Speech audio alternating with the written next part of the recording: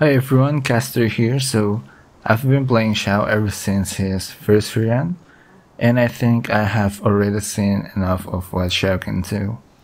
I'm doing this video for you guys, future Xiaomians out there, to at least help you decide and give you an advice on what really is like to have Xiao. I will most likely talk about things to F2P players to at least show them if Xiao is really worth it.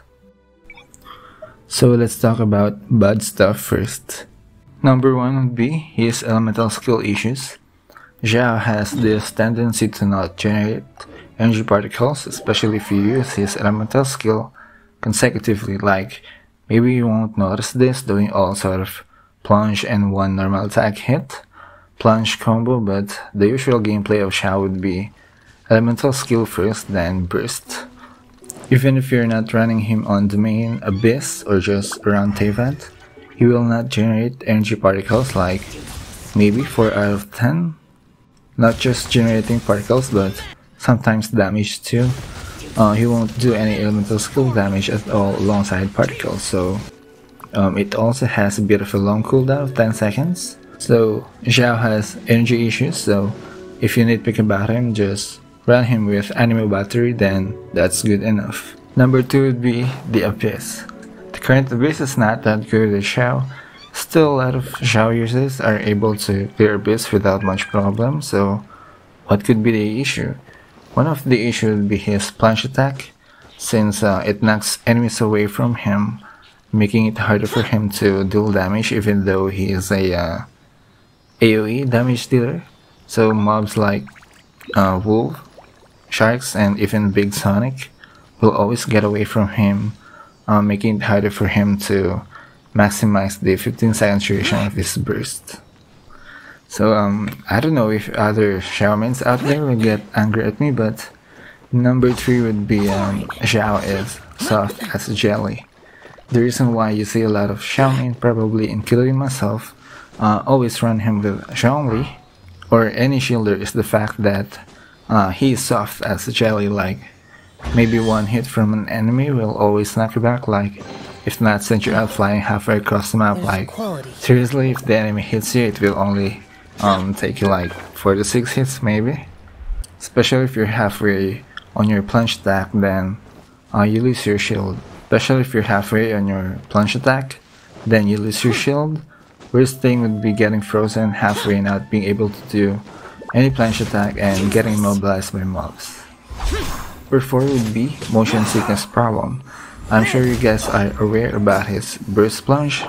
A lot of players actually don't like Xiao about his plunge attack, since the camera angle hinders the gameplay, making it harder for them to control Xiao and see enemies to hit with.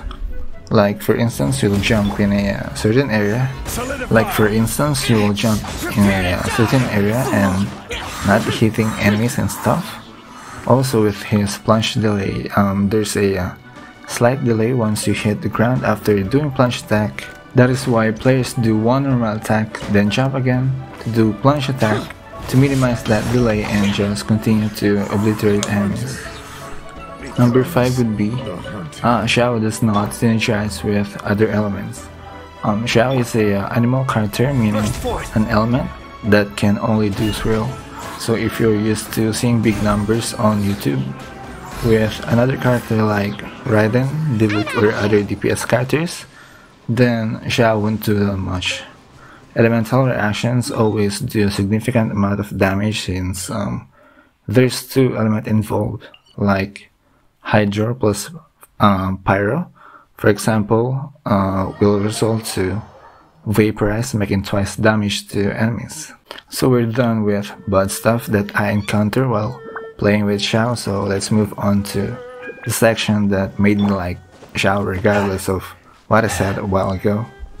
So let's talk about good stuff about Xiao. Number 1 would be he's so easy to build. Wait, I know a lot of Xiaomi, including myself, spend so much time on very decent domain, but now with his main set, the Vermilion Hereafter, it won't be that hard unlike before. You can also do a mix of 2-piece gladiator, echoes, vermilion, shiminawa, and viridescent. He has a crit rate ascension stat like Goodluck, so him with weapon with crit rate or crit damage and crit circlet won't be that hard to full build him.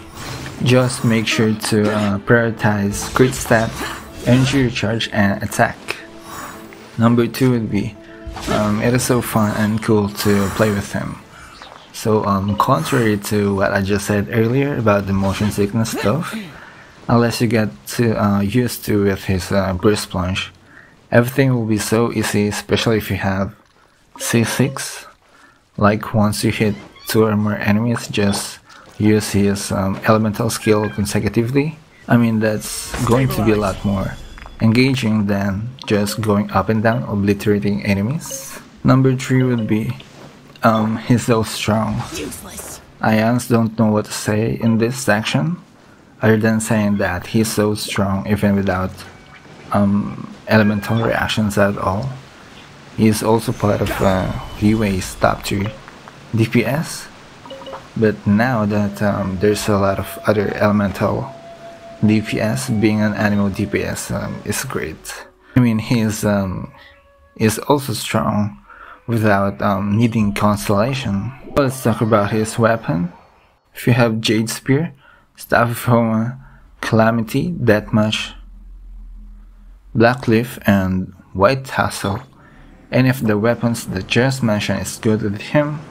Just balance his crit stat with at least 65 or 70% crit rate, then 20% crit damage, and over 2.2k attack percent. If you have vermilion set, you don't really need to worry about like if you have 1.9k or 2k attack. You can also use attack buff with Benny and Sucrose. How much ER does Xiao need? I'd say about 120% is enough for Xiao even without running animal battery. If you can do 130%, that is more than enough for him. About his playstyle, like what I said a while ago, before you use his burst, just use both of his elemental skill, then immediately go with his burst. Do you need his Constellation? Absolutely not.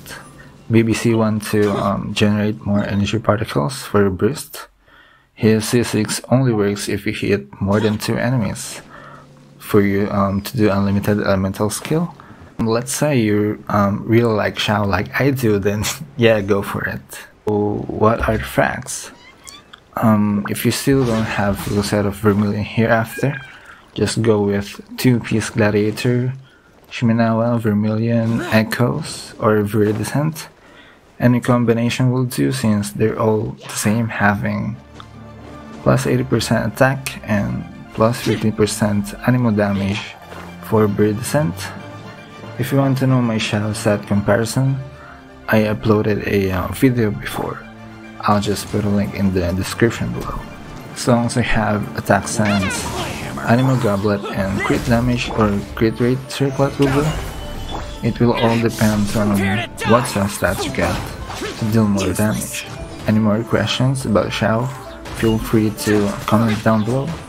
So yeah, thanks so much for watching.